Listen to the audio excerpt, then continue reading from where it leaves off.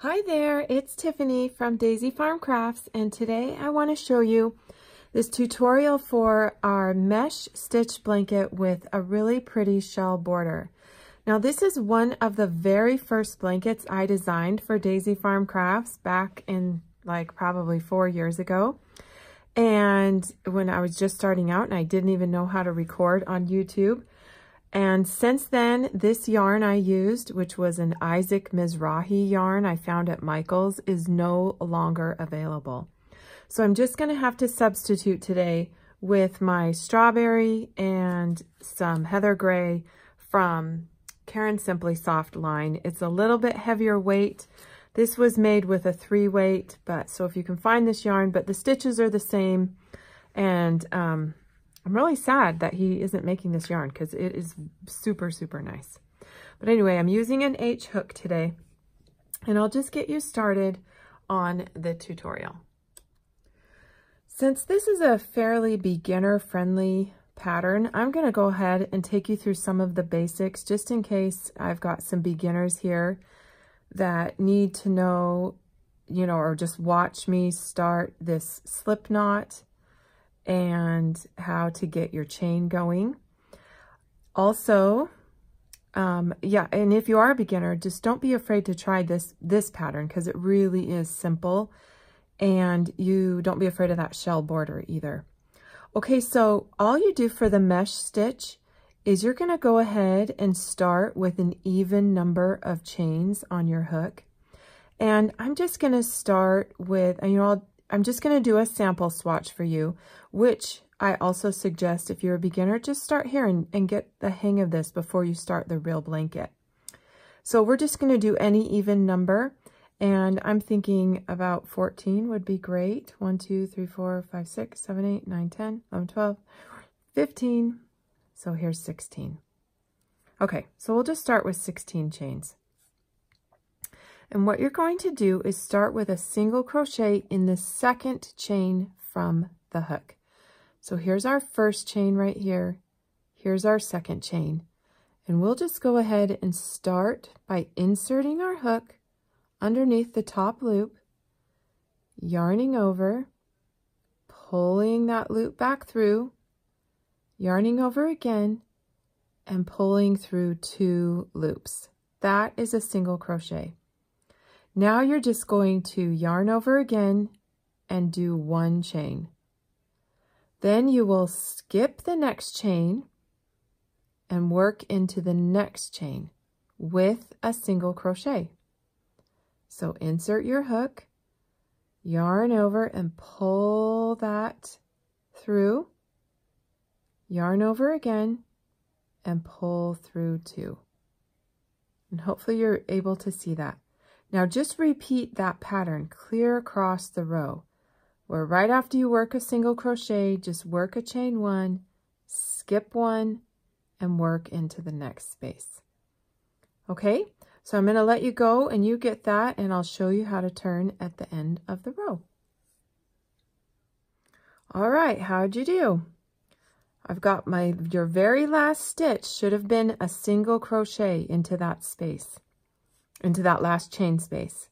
Now you're just going to simply chain 1 and turn your work towards you like the page in a book.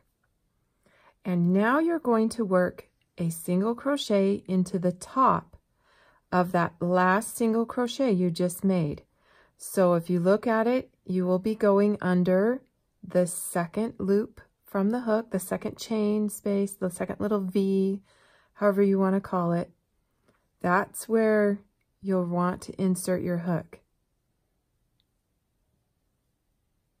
Sometimes I find in patterns that's the most confusing thing, is where to start the row and where is your last stitch. Okay, now we're just going to chain 1 again, and we're going to skip that chain 1 space and work into the single crochet. And repeat that across the row. Now, for this pattern, we will work this six rows of this, and then we'll change colors. So I think I'll get my 6 rows all worked, and then I'll come back and I'll show you how to add that new color. And be patient with yourself. Look at how I'm even struggling with this tiny little swatch. Once you get more rows, you have something to hang on to, it becomes a lot easier. So don't give up if you're a total beginner. Just keep practicing and you'll get it. Okay? Because even it's awkward at first. There's not much to hang on to. Okay, do your 6 rows, and even like I say, even you're going to end the row with a single crochet, chain 1, and turn. All right, I'll meet you back. All right, one little tip I want to give you so you know that you've done 6 rows is that your little tail from the starting will be over here before you finish the row. Sometimes it's really hard to count these. Another idea is to use stitch markers if you wanted to, but I kind of just like keeping track of the tail, and then you can kind of eyeball. You would know if you had 8 rows. It would look definitely thicker. Okay, I didn't finish that last single crochet because this is how you add in a new color. Is that you simply just lay the new color over your hook. Kind of give yourself a little bit of a long tail and pull it through. That's all you do. And then on this blanket, I am probably going to show you how to carry this yarn up the side because the border will cover it and that will save you so much on weaving in ends. Okay, just start with a chain 1, turn your work, and repeat that pattern for 6 rows. Insert your hook right there under that first single crochet stitch. Work your single crochet in your chains. Just like that. Okay. So I will get another 6 rows worked and probably get another 6 rows after that so that I can have enough of a sample swatch to show you how to get the simple shell border started. So keep practicing. This is a cute, cute blanket. All right, I'll meet you back in just a little while. Okay, I know that I've just worked this 6th row because here's my tail over on this side.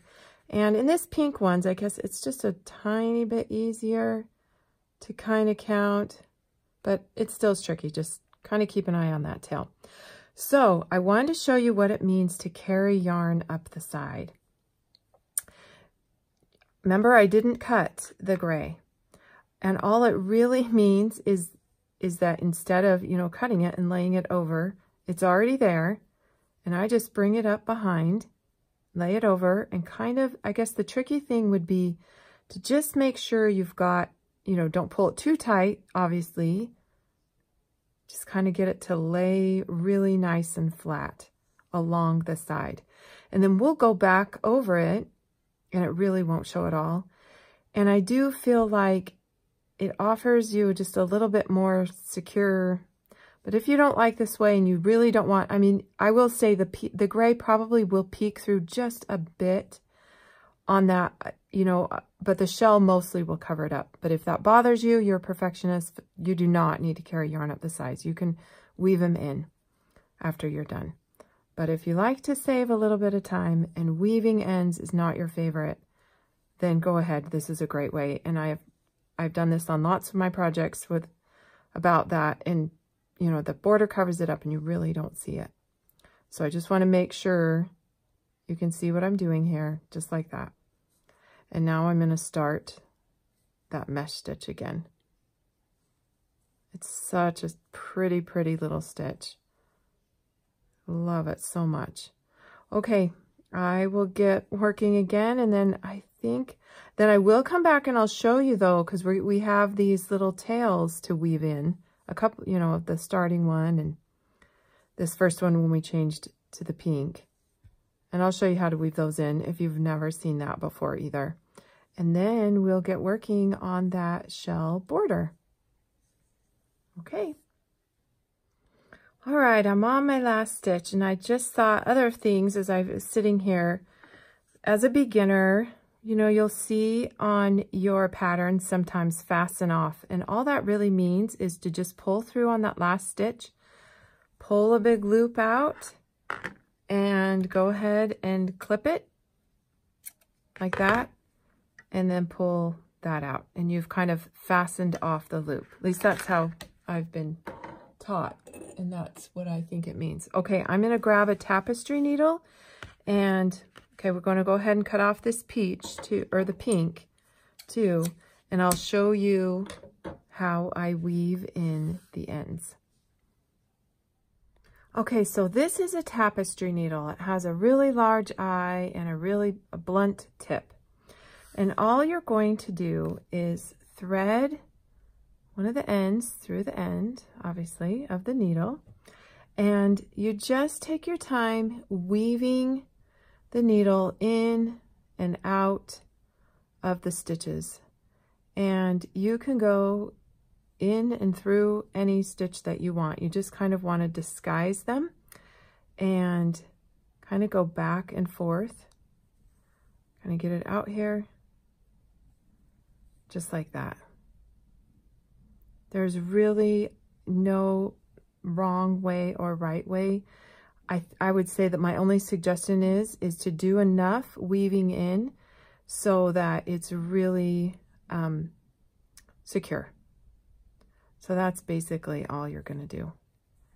And obviously, you know, weave the color into the same color.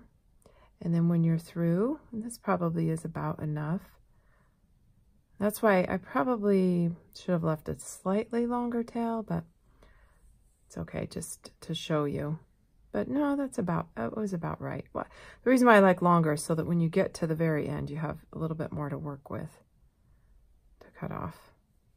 But anyway, all you do then is, like, say, pull through the last one and clip it close to the fabric, you know, that you made, and that's it. And then they're kind of hidden in there. So I will go ahead and weave in these other ends, and then we will get that border started. Okay, I have all those ends woven in, but I want to just tell you one thing why I do love doing sample swatches is that even just I've discovered, you know, I play with it and mess with it, and I made that base chain probably way too loose. And look at how it's all saggy down there. So in my real blanket, I'm going to consider switching to either a G hook and do that base chain, or I really probably should have done those chains just a little bit tighter because they're just, you know, kind of too big down there. Look at when you get your full blanket done, I want the tension to be the same. So another reason why I love sample swatches. So you can just kind of learn about what the stitch is going to do. Okay, so here's our yarn that was carried up the side. Everything is ready to go. We're going to go ahead and work. And we're going to work as if we just chained and turned. I like to start in those corners. So what I mean is, you know, if we were, this is how we were stitching, that you can tell with those V's. So I turn them so that they're kind of going the opposite way, as if I would have chained and turned, if that makes sense. And I'll go ahead and I will stick my hook into that last space. Now I'm going to work around each stitch with a single crochet. Okay, so I hope you saw that. And then I'll just chain one right there. And into that space, I kind of pull that one tight. I'll go ahead and I will work that first single crochet. Just like that. Now I'll go across and I will work in each stitch, keeping in mind some of them, oh yes, are the chains spaces. So you'll work into the single crochet, but you'll also work into the chain space. Just like that. And when I get to the corner, I'm going to work 3 single crochets. So we're going to do 1 full round of single crochet. And when we get to the sides of the blanket, you're going to try really hard to keep it as even as possible, working one per row, but this is where all crocheters have a problem. Lots of people complain, and it is hard to evenly space your single crochets down the side of the blanket. It takes a lot of practice and a lot of undoing and redoing. Here I am in the corner. 1, 2, 3. And now I'm just going to start working down those sides. Sides are a little bit stretchier, and so that's why I think it's so hard to get them just even. But I am trying to just find the sides of the row and work one per row. It's a good guideline. It's the goal, I guess you would say. All right, I'm going to finish going down the sides. And look, I've kind of got it.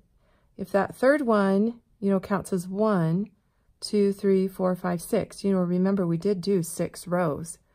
So that's another good way is to just kind of count per the color stripe. Make sure you're doing 6. Like that. Okay, you don't need to see me keep doing this. I will finish and then I'll show you the next round. All right, I've worked around and I'm on these final stitches, and I want you to know that when you get back to that corner stitch, go ahead and just work 2 single crochets in there, because that first one that we worked counts as the first one of the corner. So get that worked in there, and then you're going to do what's called slip stitch, which is just inserting your hook underneath, pulling back through, just like that, a slip stitch. And then chain 1, and you're going to want to turn. Okay? Now, we're just going to work a single crochet right away into that stitch again. Just kind of like that. We're going to skip the next stitch, and let's get our first shell going. And these are 5 double crochets worked all into one stitch. So you've yarn over, pull back through, yarn over, pull through 2, and then pull through 2. Yarn over, insert your hook, yarn over, pull up a loop, yarn over, pull through 2, pull through 2. We're going to do that a total of 5 times, all into the same stitch. That was 4. Here's your 5th one. Now we're going to skip this stitch and work a single crochet into the next stitch. And it kind of, I like how it, it kind of brings your shell down, but yet kind of makes it poofy. I don't know. Some people have you skip 2, or not some people, some patterns I've seen have you skip 2. I just chose to skip 1. So, personal preference. If you want your shells spread out a little bit more, you can do that. So I'm going to skip 1, work my 5 double crochets into this one. And I like to make sure that first one kind of lays over that way so that I don't get a horrible gap in those stitches. 1, 2, 3, 4, 5. Okay, so skip 1, and you could skip 2 is what I'm saying. If you wanted them kind of more flat like that, but I liked them a little bit more round. That's the difference, if you can see it. It does not really matter. Skip 1 again, work those 5 double crochets.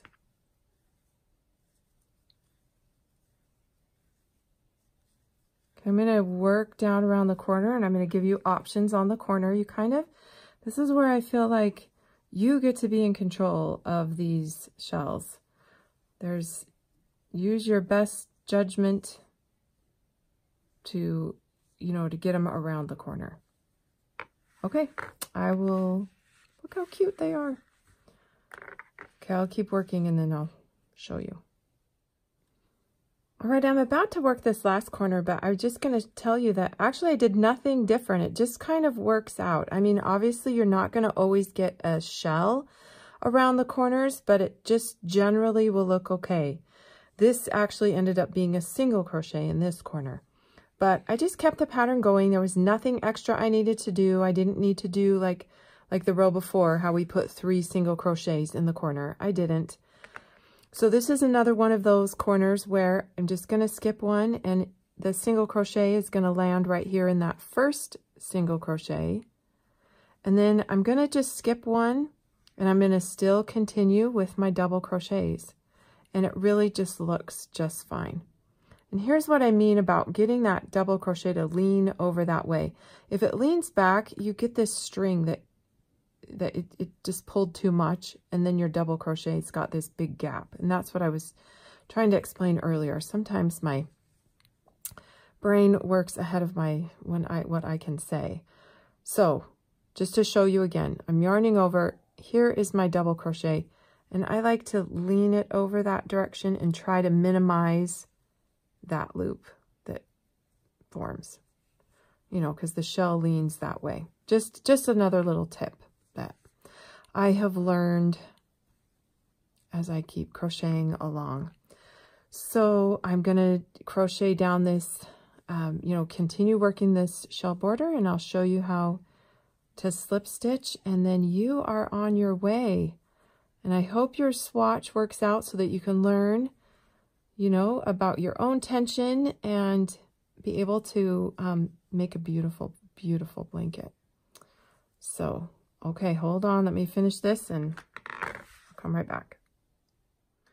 All right, here's where there's no way that, you know, it will end up perfectly even. Look, I've got 3 stitches left, but that's okay because I think I will just slip stitch to this first one and it really will look fine. So this is where, you know, do your best, use your best judgment. There is no perfect way, but I think you can get it to still look pretty good no matter how you ended your blanket. And that is the gist of it. Isn't that the cutest thing ever? Okay, let me just show you the original blanket. And gosh, I hope you can, you know, using, this was a 3-weight yarn. Gosh, if you could find that weight, it is just such, it is super great weight to work with. Darling, darling. But I don't mind the Caron Simply Soft either. That turned out really cute too. Just not as, I don't know, drapey, I guess. The drape is a little bit different. This would be probably a little stiffer with Caron Simply Soft. So, but anyway, all great, all beautiful projects. Thank you so much for coming by Daisy Farm Crafts and for being patient with us as I continue to learn how to share my blankets with you on YouTube. We started as a website. That's where all my patterns are, daisyfarmcrafts.com. And of course, we love to share your work on Instagram, and we love the community there. We did just start a Facebook group called Daisy Farm Crafters, and that is a place where you can go and get specific help from other people in the community who have made these blankets, especially our gingham blankets. And you can probably have your question answered a lot faster than if you emailed me.